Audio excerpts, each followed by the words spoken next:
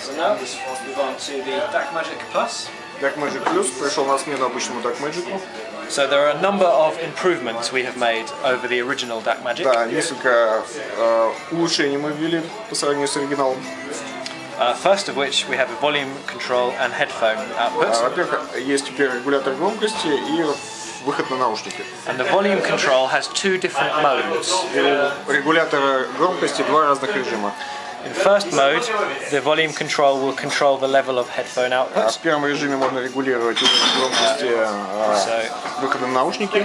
Allowing you to use the DAC Magic Plus as a headphone preamplifier. То есть можно таким способом использовать DAC Magic как предварительный усилитель для наушников.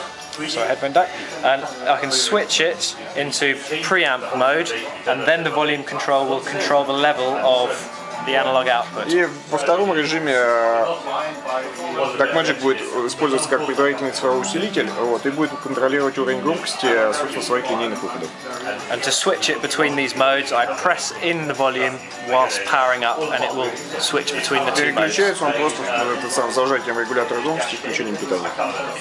We've also added, just like on the 851C, a high-resolution Также USB. добавили, как и на 751 CD, вход высокого разрешения USB. Allowing you to input up to 24.192 from your computer. Также 24.192 поддерживает. Again, it's Mac and PC friendly. Хоть с ПК, хоть с Macintosh. And we have also, there's an optional BT100 Есть Bluetooth. опциональный Bluetooth модуль, который позволяет понимать Bluetooth аудио Which is an optional без extra. проводов. Да, называется BT100. This will allow the unit to pair with any Bluetooth device. То есть она может работать с любым Bluetooth устройством. But this is compatible with aptX Bluetooth codec. Он совместим с самым последним высококачественным кодеком aptX, который по данным разработчиков способен передавать музыку без сжатия и с высоким разрешением.